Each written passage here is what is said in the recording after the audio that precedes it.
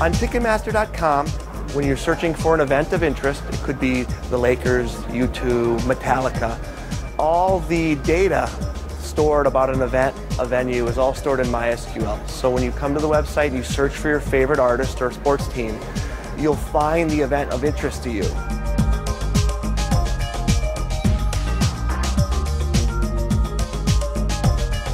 We started using MySQL in 2002. It was version 3.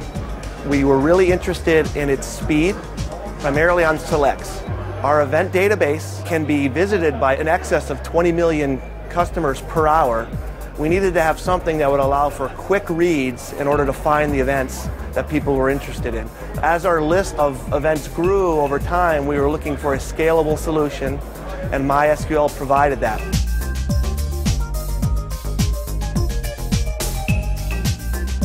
In 2008, Ticketmaster was the exclusive ticketer for the Beijing Olympics.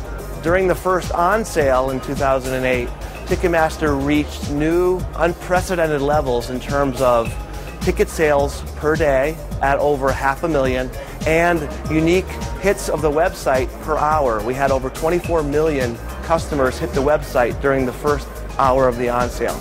In the 30-year history of Ticketmaster, MySQL played an instrumental part in us reaching new highs in ticket sales.